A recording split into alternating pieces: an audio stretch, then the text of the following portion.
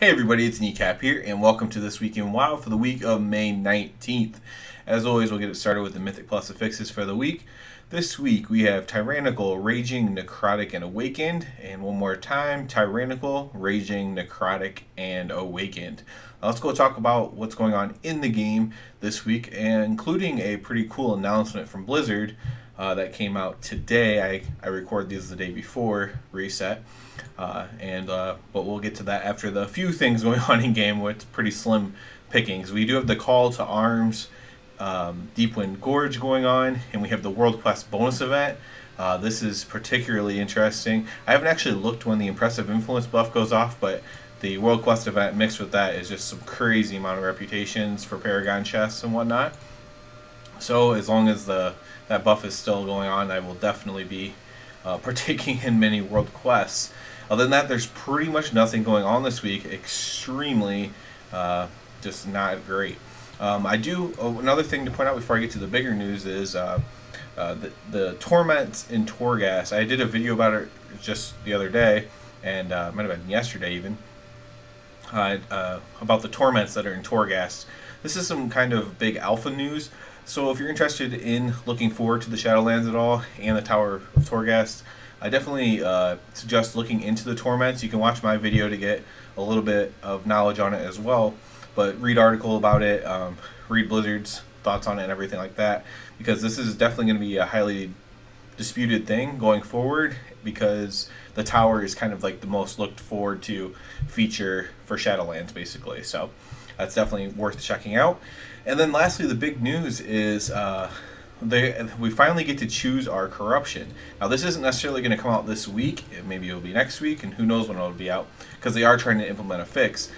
So you'll be able to choose your corruptions by using your Echoes of Ny'alotha. The easiest way to get these, as an example, is just you get them from doing your emissary quest and turning it in. You'll get like 50 Echoes of Ny'alotha. You're going to get way more of them, and then your essences are going to cost the same times more. They do recommend, so if you are seeing this in time, buy your essences now. If you have some saved up and you're like, and you've just been holding off getting your essences on your alts, go ahead and buy those while they're still cheaper. The price is going to go up with it, but so is the amount gained. So it is kind of even in some ways, but it's probably better just to get them while they're cheap, basically. So you'll be able to spend these Echoes of Ny'alotha and target your corruptions you want. Now the vendor's only going to have random corruptions, I guess, each week that it's selling. So it might be only rank 1 of the thing you need instead of rank 3, for example.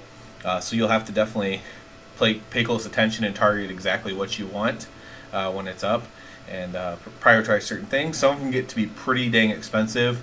For example, I think the top one is like 12,000 or 15,000. Now you will be getting, by their numbers, 250 just from doing an emissary. So when you add up other ways you can get them, it isn't going to be too awful, I suppose, but to really get something strong, it's going to cost a lot. You can also, as of now, only corrupt items that have never been corrupted before, which just means is non-cleansed items. So you could only corrupt, let's say, a ring you got that didn't have corruption on it. You could corrupt that with this new corruption, but you could not corrupt the ring that you cleansed. They are working on a fix for that, and that's probably why they are not necessarily going to release it this week, because they want to find a way to do that. I have some theories on why they can't just do an easy fix on that, because they never intended on implemented this system, but that's for another video, I suppose. But yeah, that's some pretty big news. I actually had just got my first Infinite Stars last week, so Blizzard decided, hey, that stupid Paladin finally got Infinite Stars, so now we're going to put in a system where he could just buy the Infinite Stars since he finally got one. So I'm pretty sure that's the only reason that they did it. But yeah, please subscribe to the channel, because that helps me out the most. And other than that, everybody have a good one.